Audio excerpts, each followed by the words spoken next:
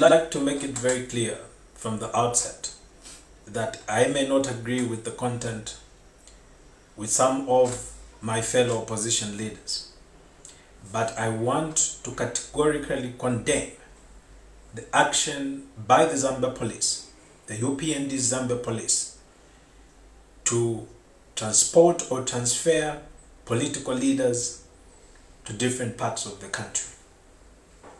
Fellow countrymen and women, this is what the colonial government did to the nationalist leaders. They did it to Dr. Kaunda, may he so rest in peace. They did it to Mr. Simon Kapwepwe, may he so rest in peace, and other nationalist leaders that were fighting for a cause.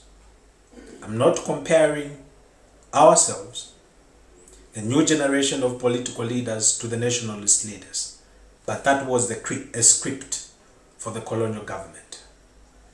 The question that I pose to President Hakainde Hichilema and his new Dawn administration and his Inspector General of Police: are you now the new colonialists in our country, that you seem to be following their script?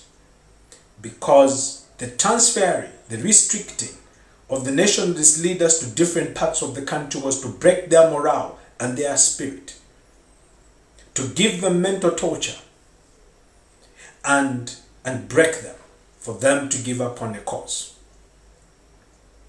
This does not make you look good. Zambia Police, President Hakainde Hichilema, as well as the government.